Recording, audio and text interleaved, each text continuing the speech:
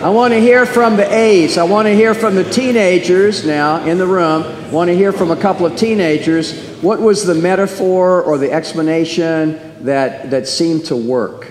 Yes. Say again? How did you explain it? What did you say? The metaphor was family. So that I'm sorry, what did he say? Yeah. He said it's like a family. Yeah. Yeah. Great. And mom and dad and the kids and so forth. Great. What else? Yeah. A school. A school. Uh-huh.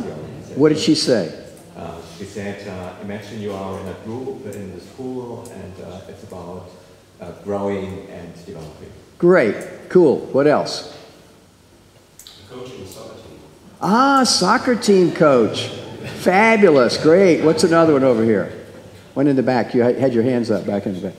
Yes, Alyssa. So we asked him, what would you do if I had to do OT in my class? And I took an example of organizing like a party at the end of the year.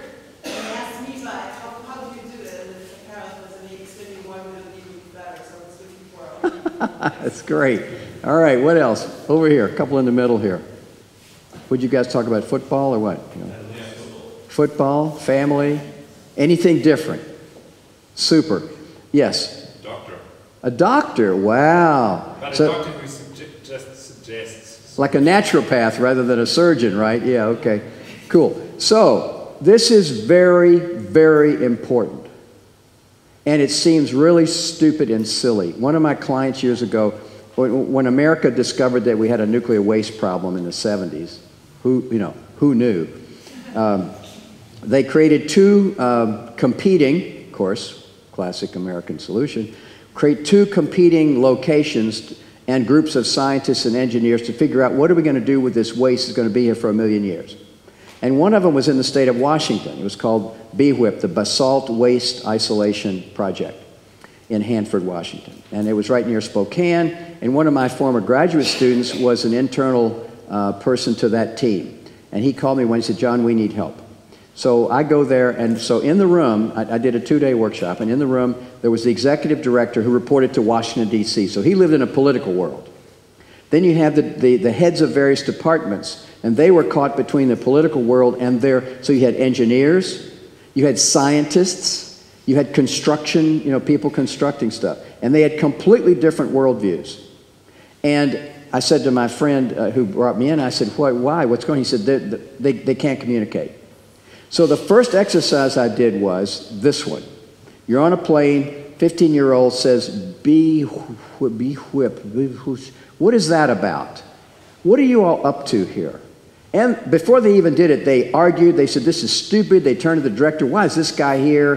He doesn't have a PhD in engineering, or he's never built anything. Why is he here? And fortunately, the CEO said, let's just give this a try. And so for 10 minutes, I let them try to explain what they were doing. And then out of that, of course, came all these different metaphors. So instead of arguing about their discipline, they were talking about metaphors. Now was a safer conversation. And out of that, I said, if you were going to pick one metaphor among all of you for what you're trying to do here, and a simple statement, what would it be?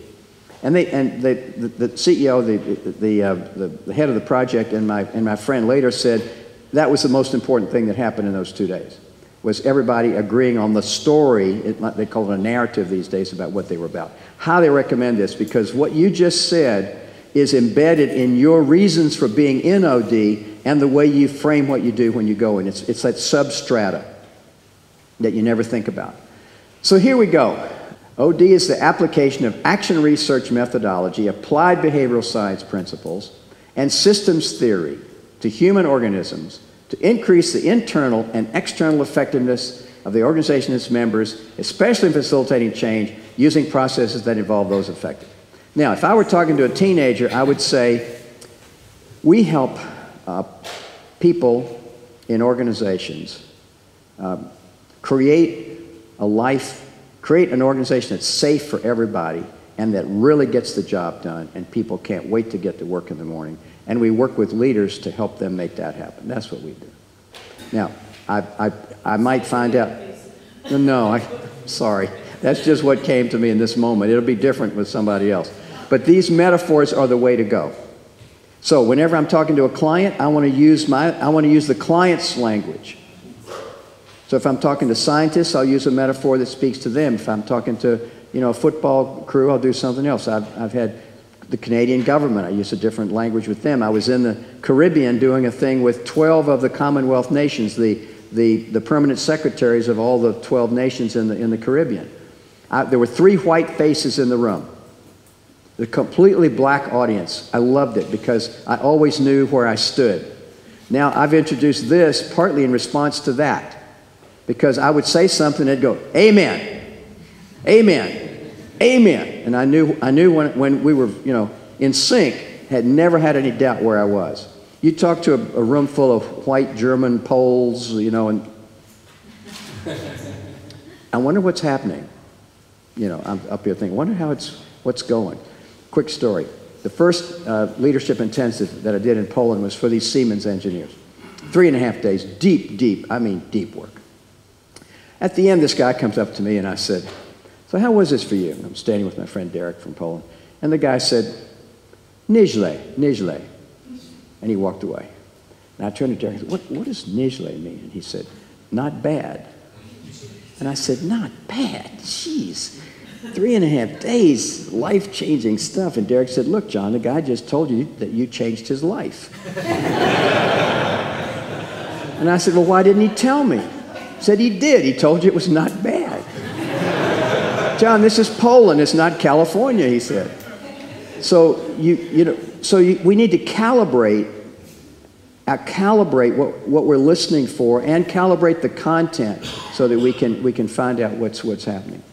So, here we go. I'm going to talk very quickly about the big 3. These are the giants that we're talking about, Taylor, Bion, and Kurt Levine, and we'll do some very quick study, and then I'm going to have you, again, do some work with each other. So, whoops, my build didn't work there. Before we go to the men, here's a woman, Mary Parker Follett. Very few people have heard of her. Marv Weisbord is the one that really uncovered her work.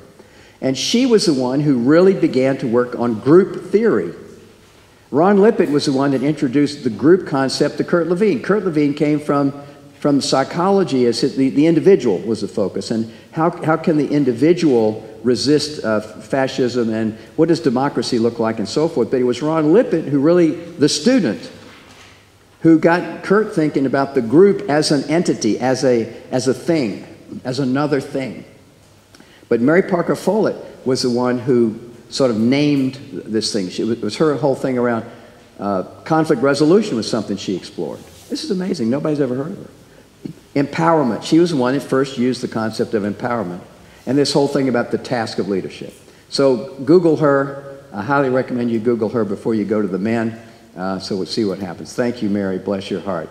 I'm not sure I'd want to spend an afternoon with you, but she's very, very. Same eyes as Sylvester Stallone. Yes, yeah, very much. Yeah, kind of that. Yo, Adrian. Yeah. Okay, let's run up the steps. So Frederick Taylor. Most people have a negative view of Taylorism, stopwatches, efficiency, and so forth. You should read Marv's book called Productive Workplaces. There's a whole section about Taylor. Marv and I have talked a lot about him and over the years. He's the father of scientific management. Schmidt, the shoveler. So Taylor, in fact, his business card said consulting engineer. First one anybody knows about that had that concept. He was a consulting engineer. And he went in, and as you'll see in a minute, his intention was to create a more humane world for the workers and to reduce the tension between the workers and the managers. But so he goes in, there's a coal factory, and they're trying to become more efficient shoveling coal. This is, we're actually shoveling coal here, right? It's not automated. And so Taylor said, find me the best coal shoveler in this organization. Well, it turned out to be a guy called Schmidt. That's what he's called in all the literature. And so they studied Schmidt. What kind of shovel did he use? How many strokes per minute? How did he rest? What did he do? All these kind of things. And then how can we make other people be like Schmidt? And of course, Taylor was the one that figured out that what made Schmidt so powerful was he took breaks. So the breaks were a part of the deal.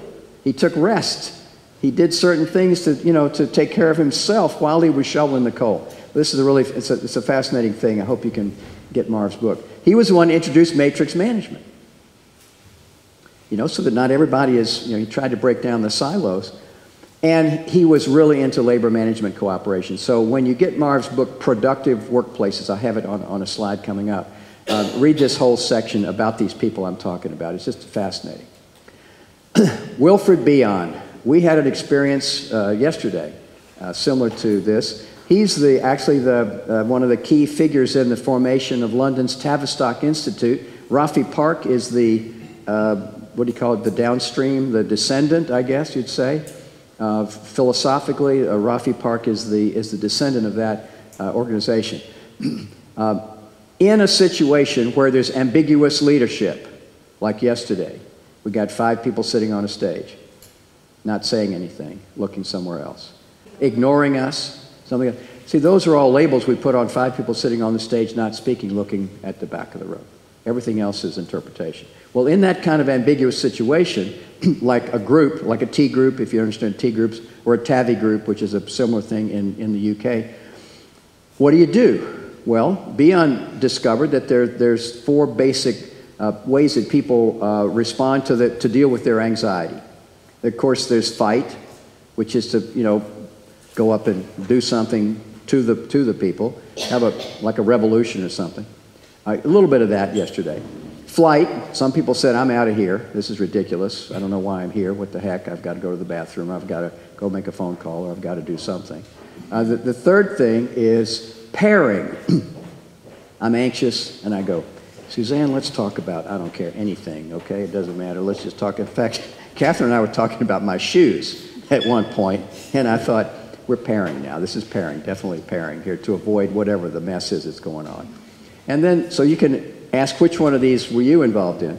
And the fourth one is dependency, like I wish they would do something, like waiting for leadership to change somehow, to start doing something that would happen. And then he said there's a 5th option, which is to do the work, which is to start working in the here and now, about the here and now, and to say, hey, I'm really ticked off at you, or whatever, just get back to the here and now.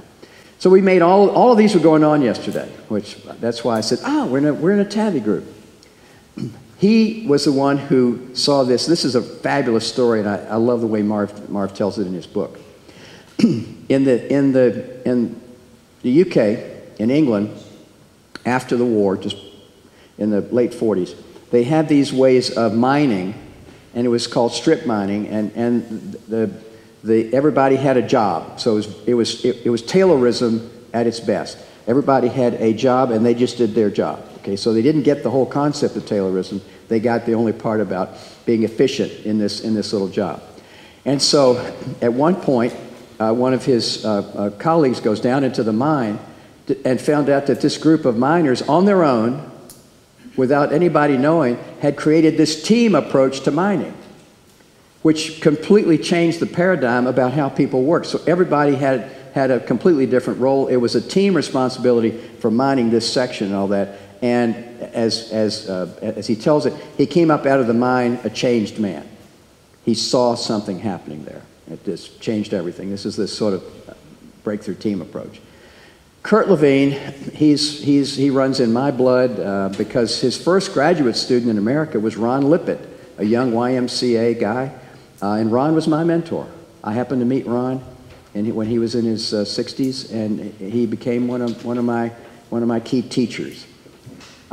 You should read The Practical Theorist or The Productive Workplaces by Marv. Those are the 2 books I highly recommend. Now, I'm going to really go into Kurt Levine because he is the guy for me.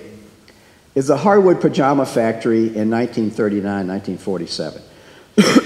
Harwood was a relatively new plant making pajamas located in Virginia. And they were making pajamas. So some people made sleeves, some people made tops, bottoms, and then it was piecework. You got measured and paid by how many pieces of stuff you created. Okay, And so things were falling apart, and the owners knew one of the guys, Alex Bavalis, who knew Kurt Levine, one of the grad students. So Kurt and a couple of his young graduate students started working with the pajama factory. And they did something very different, which nowadays we would go, they talked to everybody. They didn't just talk to the plant manager. They didn't just talk to the department heads and the team leaders. They also talked to the workers, the frontline workers. Now you got to understand, in 1939, this is like what? You did what? Yeah, we talked to the workers. And why? Kurt said, well, because they know, they know what's happening. They know where the problems are. They even know where the solutions are. Let's just involve them in the project. And so as a result, and here they are. This is an actual picture of them working in there, making these pajamas. It's amazing. If somebody said, John, you have to do that for the rest of your life, I'd say, just shoot me right now and get it over with. It's not going to happen. So what they did is they created cross-functional teams made up of high performers, like the same machines, same fabric. Some people were able to make, like Schmidt the shoveler, they were able to make more pieces. So they said, let's get those people together and do some brainstorming to see if we can figure out what they're doing and why. And so they were allowed to set their own targets. They had nothing to lose. The plant was going down the tube. This is where you get your leverage in OD. Things are going down the tube, they'll go, oh, it couldn't hurt. Like the guy in the restaurant in New York City, he hears a screech of tires on the street outside Manhattan. He looks out, some guy's just been hit by a truck. He's lying there, dead on a doornail. So the guy jumps up out of his chair, runs out, starts giving him mouth-to-mouth resuscitation. And everybody says, hey, the guy's dead. And the guy says, couldn't hurt. You got to, come on, guys. Isn't that funny? I think it's funny. So at some point when the organization is almost dead, and you come in and say, well, let's try this. Well, it couldn't hurt. I mean, it can't do any more damage than where we are. That was the situation here. So they allowed the workers, instead of assigning targets, they allowed the workers to choose targets. And they chose targets that were higher than any of the supervisors had ever seen before. And they said, oh yeah, we can do that. And so they went from 75 to 87 in 5 days and sustained it. Then they took a group of average performers and asked them, and they went from 67 to 82. And you have to read the book to get what the numbers are, but this is staggering. So the whole plant, whoop, just started producing more. And they were self-managing, they were monitoring their own performance and everything. So this is where a lot of this stuff that we take for granted now, this is where it all started. Is this interesting? Are you guys bored or what? I can't tell sometimes, you know. Oh, right. This is like way back in my career, I was doing this leadership thing, and there was a long table, a man executive at the end, his direct reports down the side, and I'm up here doing my thing, and I'm looking at him, and he's going. And I'm going, you know. And at a break, I went up to him, my heart's pounding, and I said, Greg, how's this going for you? And he said, John, it's the best thing that's ever happened to me in my life.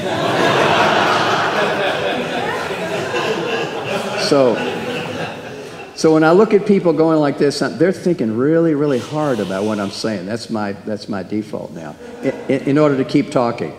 Okay, so this is a really important deal here that you all should know about. And these were Lewin's Prince Levine. He was Polish, born in Poland, emigrated to Germany, went to Berlin, taught school there, and in the middle 30s, since they were Jewish, his daughter couldn't go to university. Thank God he emigrated to America, said, I will not live in a country where my daughter cannot go to university. If he'd stayed, he would probably be dead.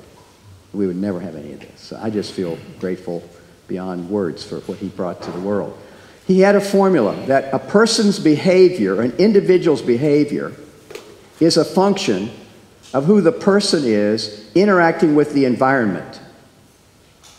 Now my pop, God bless him, he was an extraordinary man, was a newspaper man. I have 5 generations of Lutheran ministers on my father's side. I'm John Jacob Scherer IV.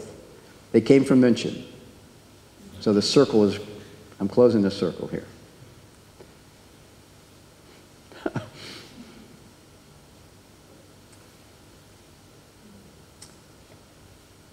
So Jacob came over in 1780, Jacob Scherer, Lutheran minister.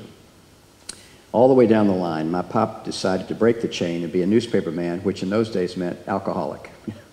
So Pop was an alcoholic newspaper man, brilliant, wonderful, never met a stranger.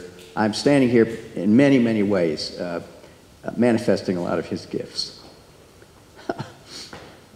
Sorry, didn't know that was there. So thank you, Pop.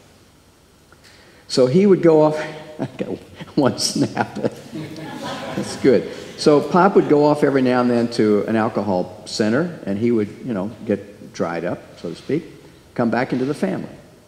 3 weeks later, he's drinking again. Why? The system hadn't changed, okay? They were digging with the individual. They forgot about the E, like in a merger. Forgot about the M. Forgot about the system. When I was starting to do therapy, I didn't realize what I was doing until Virginia Satir, I was a Gestalt trained, and I started reading Virginia Satir's book called Conjoint Family Therapy. Oh, that's what I'm doing. It just made no sense to me to not have the whole system in the room, which Marv, you know, named some years later.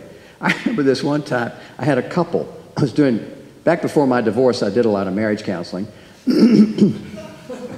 That usually in Central Europe does not get a laugh, and in Poland you shake a tree and 3 Catholics fall out, and they don't think it's funny either, but there you have it. And so there was this couple, and the husband was complaining about their dog. She had this little poodle. And he said, I think she loves the dog more than she loves me. It was a little, you know, kind of dog. I found out later. And so I said, next week, bring the dog. And I thought the dog is part of the system. I'm a Gestalt guy. When you name something, it's, you know, it's part, like in a dream. Oh, okay, all right. So the dog came and sat in a chair. And I had the husband talk to the dog. And then I switched them. You know, the Gestalt, I changed, had the dog in his chair and had him sit in the dog's chair and be the dog. And he was going. And I said, so how do you feel about Tom? He said, yeah, Tom's okay, but I really like Sue. Okay. But, you know, I did this whole dialogue anyway. It was really successful. Anyway, I remember the story. So, as OD people, this is why, oh God, I'm going to make some people mad here. Any training driven by a calendar is ineffective in the system.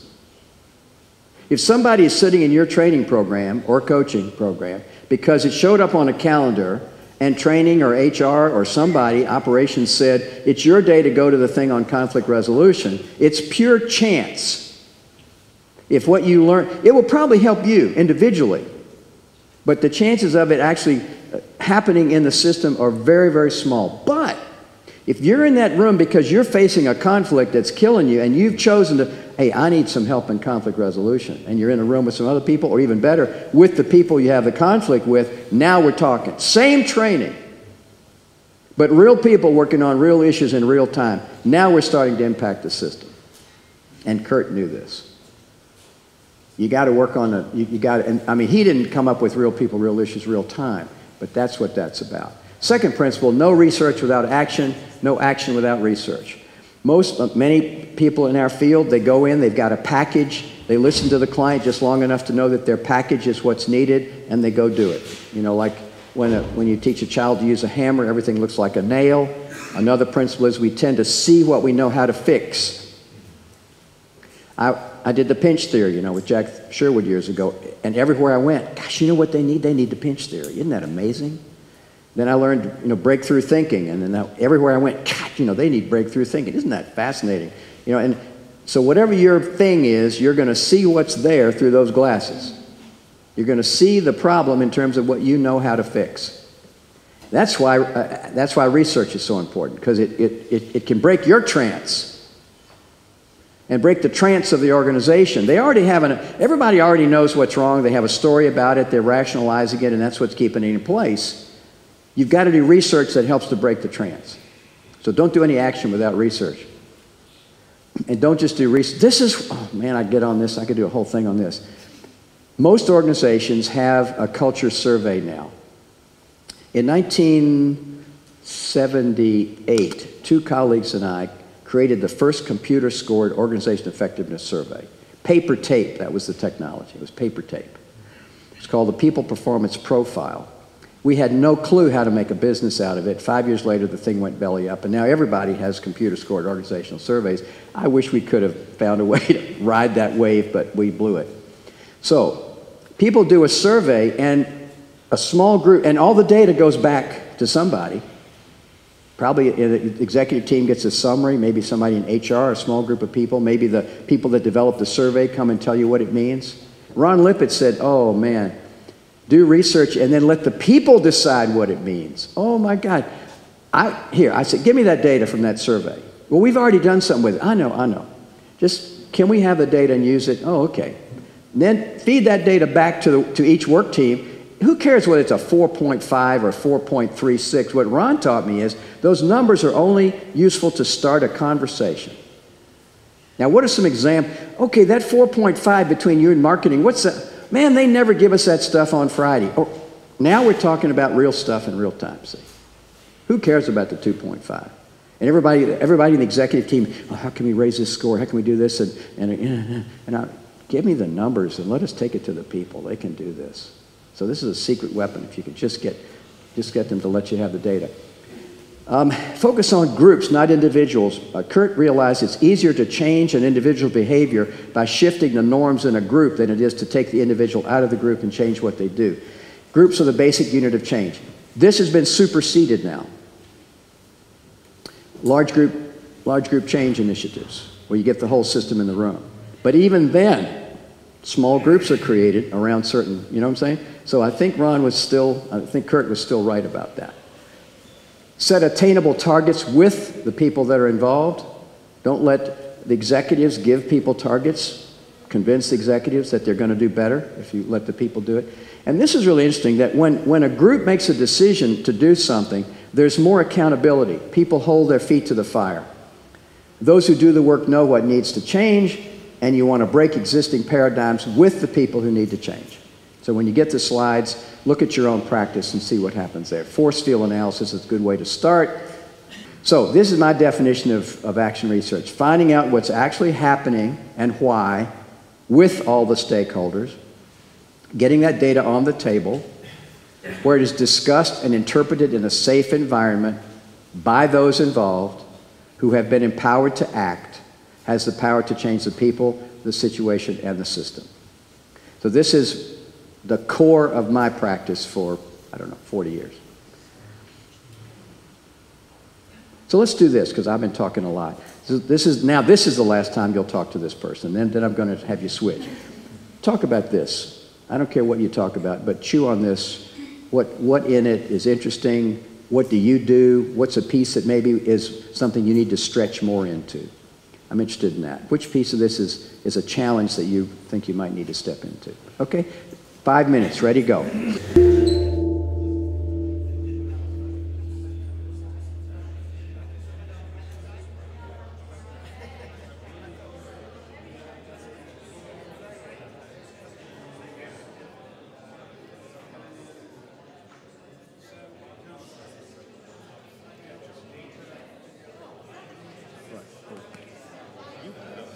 I think you have more time than you think.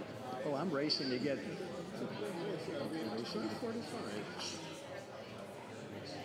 Great.